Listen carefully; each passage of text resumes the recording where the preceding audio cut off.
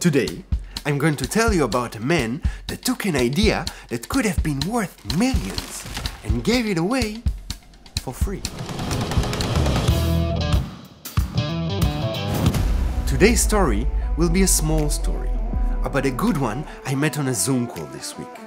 He's an average man who had an idea that will not change the world, a small idea, but an idea that helps and can impact a lot of us. My name is Shuki, which is actually El-Hanan Shukrun, but everyone in Israel who has the last name Shukrun at some point became a Shuki. Shuki is a software engineering student and he has a hobby. Shuki likes to 3D print things. I built this one. This is a real penguin, this one. So here I have a cactus, I have this one. Oh, wow! One. Yes, yeah. And this out. Wow.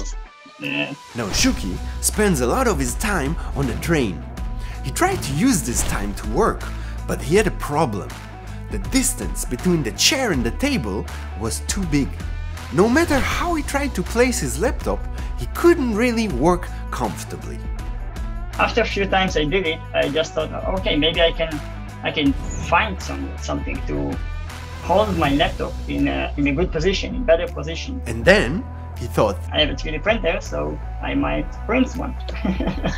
And at that moment, Shuki started to build what he would later call laptop stand for train and for railways. Shuki's laptop stand didn't take long to create. Some measurements, a prototype, and then a better model, a couple of hours of printing, and there it was.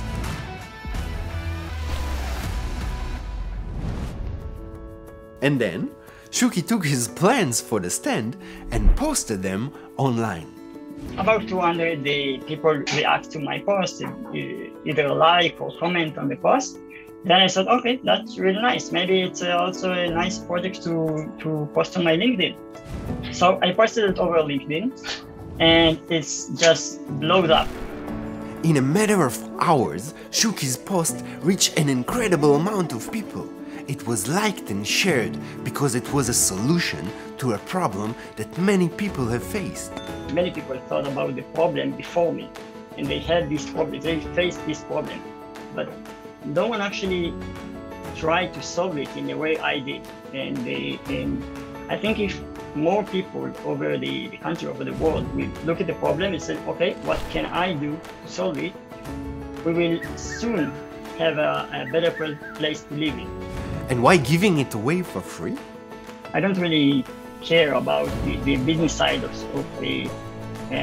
this product. So I designed something, I found it nice, I found it useful, and I thought, okay, maybe it can help someone else. So I published it.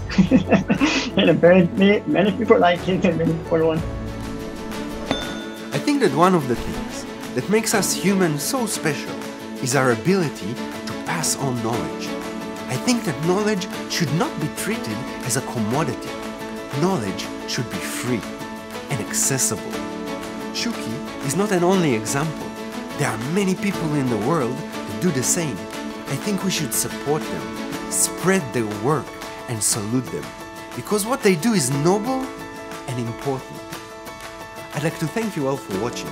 Please press the like button, consider subscribing, and until we meet again, look for the good ones. And one more thing. I want also to use this opportunity to ask for your help. If you know people that do good, people with stories that are important to tell, please use the comments and write me about them, because I would love to keep on spreading such good deeds. Thank you for all your support, and until we meet again, you know.